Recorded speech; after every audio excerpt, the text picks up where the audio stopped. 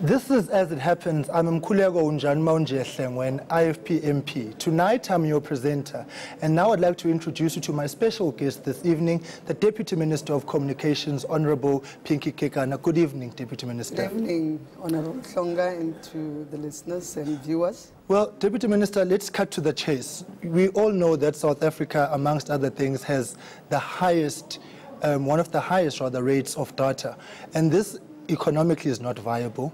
Young people who desperately need jobs are unable to explore and surf the net for the job opportunities. It has an impact which is negative on small businesses. So what is government actually doing to address this pandemic and human rights violation, as far as I'm concerned, of expensive data? Look, let's start first by saying, one, government has done very well in ensuring that the ICT sector rollout in as far as infrastructure is concerned is done. But secondly, we have created an enabling environment for business to thrive in the ICT sector, but also that must not happen at the expense of the viewer. And what we have now done on the data must fall issue, ICASA then came out with the end user service charter, yes, where they looked into the whole sector and the call that you are making, that when is data falling. And through this process, data has started to fall. Look what the charter does. One, they look at the depletion, the data depletion. There are no longer surprises to the consumer. Once you buy your 29 Rand airtime and you deploy 10 Rand, and your 20, but that's where exactly lies in the problem.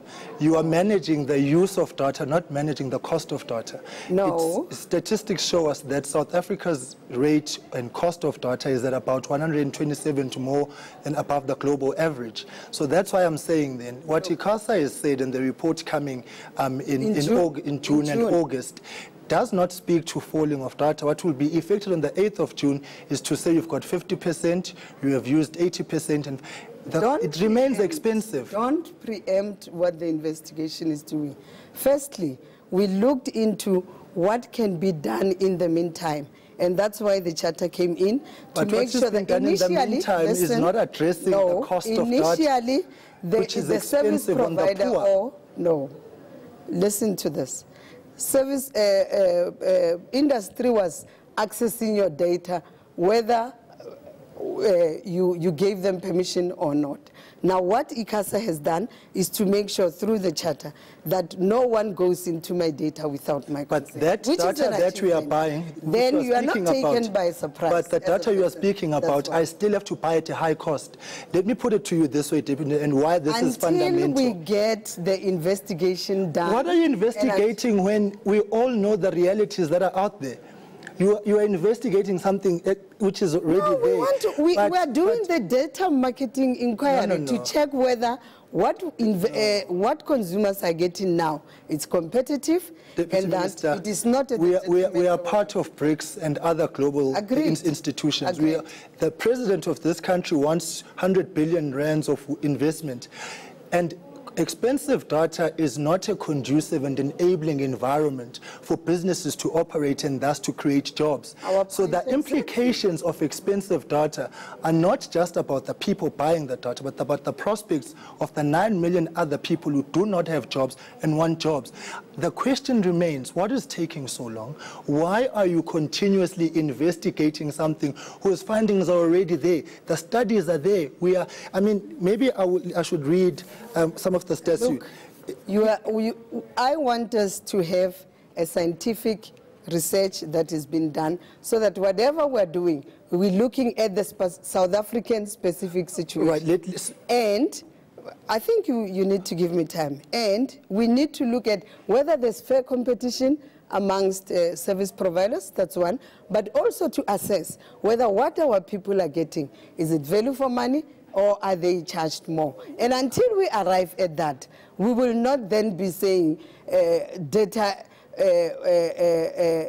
is more expensive to our people, or fine. Speaking about a scientific study, one of the studies which came up from RAMP Index tells us that between Q1 of 2016 and Q2 of 2017, South African data has been continuously on the increase. Whereas you look at other countries on the African continent, we're speaking about a free trade area as it is, yes. but on the continent we're not faring very favorably. Countries like Egypt, Tanzania, Ghana, Nigeria, and Kenya are doing far better than us. They are going to be best placed to attract international investment than us. Maybe the question then becomes, is the government actually scared of these big companies? We are not scared. Then why aren't you taking them on behalf of the people? No. One of the things, and I don't want us to compare apples and tomatoes. If you look at the other populations, whether Nigeria or Egypt, and you look at our own situation, the population differs, the input cost on how infrastructure was rolled out can also differ. That is why when we want to look into these things, we want to look at a totality of issues to say, are we getting a raw deal? Young people, that's what I'm saying. Young people in this country went onto the social media under the hashtag data must fall. Agreed. Over 2 years ago. That's what brought this investigation. So now that's what brought that intervention. Must people protest before this government actually does something? Not really. Must we hide under the guise of hashtags? Fees must fall is a point in case. Had students not protested, the knee-jerk reaction of fees must fall would not have arisen. The question is, the evidence is there, Deputy Minister. It's not as if this is something new. What are you investigating? I put it to you that it's either the government is under the capture of these companies or you are scared of them, because if Telkom can do it, why can't the other companies do it? We don't want to do a thumbsuck. And that's why we want that. And the Competition Commission is also. But there's no thumbsuck. This is a study telling you that's scientific evidence. That's scientific evidence. That's scientific evidence. Agreed. So what more do you want? We want to look at our own South African situation. But this is the South African situation. No. We want to look at our own, how we have deployed infrastructure and how best. But you've not fared well in the road of infrastructure either. The current conference that is taking place in Durban as we speak, that is also looking at 5G. Talk shop? No, it's not a talk shop. It's looking at whether we are ready to deploy, lower costs, expand our infrastructure on 5G. Deputy Minister. What we are also saying there, we want to see the speed at which when people download and do all those things, data is reduced. Because the longer you take to download, the more data it is on you. So government is not folding its arms. We are looking at these things, wanting to expand infrastructure so that our people. May I paint this scenario for you?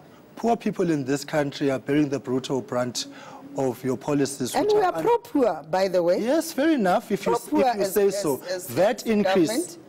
Fuel levy hike, expensive data. You know what the Treasury and unions and everybody are meeting to look into how we mitigate on those things. So you can't bring it here. No. All I'm saying to you is when it comes to pro-poor issues, you've not done well. You almost collapsed the SASSA We are a caring government, and from where we come from... You know, in speaking about SASSA, I'm reminded of the fact that these very big companies that you say you're not scared of were deducting airtime from SASSA beneficiaries. Why are you afraid to take on Vodacom, MTN, Cell C? Why? But what is it that they have on? We have to have... You know, if there's one institution in South Africa that was able to name and shame, is the Competition Commission. And even on this matter, they are together with ICASA in dealing with this matter. I'm not convinced. I am not. But we will come back to this matter just now. This is because there's a caller on the line who would want to. This is As It Happens, and still with me is the Deputy Minister of Communications, Ms. Kekana, and we are now taking your calls on 011-759-6340. You can tweet me at Mkhuleko Hlengwa or at eNCA, and the first caller is Solomzi from Wamhlanga. Thank you, Solomzi, and good evening. Welcome to the show. Good evening, Mkhuleko. It's Solomzi. My question to you is why do you think it is that these political killings, or so they say, are happening with relative impunity? Do you think perhaps our intelligence agencies are failing us? Well, amongst other things, the intelligence agencies have failed us, and we've pointed this out before. But let's call a spade a spade. The corruption which is currently finding room and expression at local government is precisely the reason why we have these killings. People want money, money which does not belong to them, money which belongs to the people. And we are urging the law enforcement agencies, particularly the police, to make sure that they catch these killers so that we can begin to curb the scourge of violence. It's unacceptable, and the fact that people are not being caught is escalating it, because in the absence of consequences, in the absence of a justice process which comes to a logical conclusion, we continue to aid and abet this violence. That's the bottom line, so that this can end. David, good evening, welcome to the show. Yeah, welcome to the show. Can I, Mkhuleko speaking? Yes, I'm listening, David. How are you? Yeah, I just want to find out from you, because you are saying you are a chairman of a youth brigade in Kekana, Freedom Party Youth Brigade, but we don't see you in the political spectrum of promoting the youth. It seems as if you are in Kekana Party, which is led by Mr. Botele's party. We don't see the youth brigade playing a role.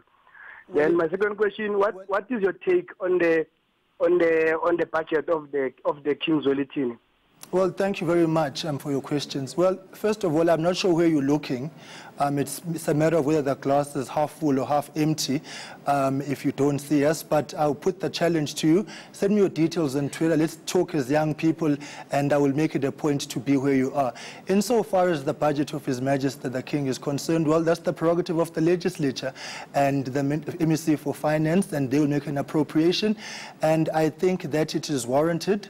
And because the King is rolling out very important projects in the province of KwaZulu-Natal, the circumcision of men, we've just reached the 1 million mark as part of the efforts to deal with the prevalence and spreading of HIV and AIDS. And there are lots of things that are being done with that budget. So the budget actually works in favor of the people, and the King continues to be the father of the nation. And Wiseman, good evening from Alex. Mkhuleko, unjani? Unjani? Yeah, Wiseman Smelane Lona. I want to check, Mkhuleko, to why is IFP not taking credit, on the distribution of antiretroviral drugs? Because we know now that it is IFP that forced ANC government, to distribute those drugs, to the sick people, Why is IFP then not taking credit on that? Why are we not telling the world that we are the ones who initiated this program? Thank you. Thank you much. Well, we're not in the business of gloating as the IFP. We're in the business of getting the job done. But you do remind me of a very important issue that happened, that in fact in KwaZulu-Natal, the then MEC for Health, Dr. Zweli Mkhize, refused point blank to roll out ARVs. It was incumbent of then Premier, the late Dr. MP Mkhuleko, who had to take his own MEC of Health to the Constitutional Court, which forced then the MEC, then Mkhize, to roll out ARVs. So quite frankly, the IFP did do well there, and we are happy that lives were saved during the dark time of denialism which took place under President Mbeki. It was unfortunate that life was lost then, but I think we can be proud of the strides that we have made, and yes, you can trace the genesis of this to the IFP. Next on the line is Julius, to the Deputy Minister. Julius, good evening and welcome. Good evening. My question is to Northern, with regards to the IFP, which has a stronghold in Northern KZN. Why is it that we continue to find and even face the kind of disastrous consequences that take place in that region? What makes the IFP think or even believe that they have within them the capacity to run South Africa if you fail to provide for such a small region in South Africa with such a significant population? Year on year, we see how children are killed in drownings and all these disasters. What makes you think that you can run an entire country? Well, I would like to believe, Julius, that the IFP is doing very well where it's governing, and the people are quite happy with that. I think our victories in by-elections are an indication of people who have got full confidence in the IFP. We've just taken an award from the ANC last week in Mtuba, and we'll continue doing so. We are enjoying the full support of the people. Where we govern, we are serving the people with integrity, and we are rolling out programs, and our mayors are delivering quite well, and they are reporting monthly to us, and we are quite satisfied with that. I would like to believe that, of course, no government can say it has done enough. But if you look at our track record as the IFP when government in KwaZulu-Natal, you are my witness that we have done much better than anybody else could have done, and we have done more than people thought we would not do. So I would like to believe that give us time, give us your vote in 2019, and the miracles you see where we govern will be spread out to the whole of South Africa. And our closing question from Isaac in Bakersdale goes to the Deputy Minister. Yeah, good. Can I speak with Mr. Mkhuleko Hlengwa? Speaking, Isaac, I thought your question was to the Deputy Minister. Okay. Ngisengikhuluma isiZulu ngisakhuluma indaba IFP why engakhuli emalokishini ama-rural areas. Abantu abangabi engekho maZulu bangakho safe kwi-inkatha. Hayi baba, iyakhula i-IFP baba, ikhula usuku nosuku, ikhula manje wabe ngichaza nje ukuthi ey'nkethweni zokuchibiyela siwina njalo nanamhlanje nje kunezinye izinketho nazo futhi sizozithatha. Kodwa sisho phela ukuthi nawe uzokhumbula ukuthi saba nenhlekelelo ukuthi iqembu liqhekeke phakathi ngo-2011 ekukhulula umsebenzi wethu ke manje ukuthi lawo bantu sibabuyisele ekhaya, sikhulise iqembu, sikhulise iningizimu Afrika.